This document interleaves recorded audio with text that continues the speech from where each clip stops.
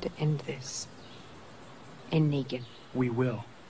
But when we do, we have to make sure what's left is worth what we lost. The King, the Widow, and Rick episode of The Walking Dead was all over the place. Literally. Maggie and the Hilltop were busy dealing with their POWs while Rick tried to make a deal with the Scavengers. My people know I'm here. And what they do next depends on what you do right now.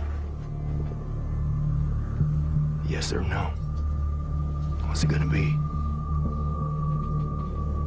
No. Rick was then reminded of the saying, "Fool me once, shame on you. Fool me twice, and now I'm stuck in a shipping container." Then there was Michonne and Rosita, who tried to go to the sanctuary but got sidetracked by some music and ended up pulling off the best kill of the season. Drop it. Baby girl, you're not gonna use that thing. Yeah, we're gonna need to see that again. They also stumbled on the Savior's cache of weapons, and Daryl, who had that killer look in his eyes. Why are you out here? We got a lot more work to do. Meanwhile, Carol was in the kingdom giving a pep talk to the king, who was being dumb. Those people need King Ezekiel.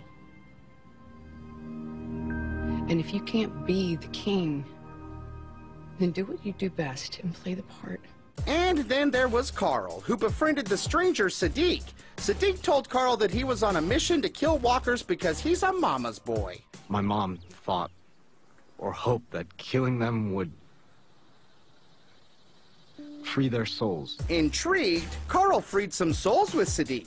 And despite being told by Rick to leave Siddiq alone, Carl insisted he join the group. Sometimes kids have to find their own way to show their parents the way.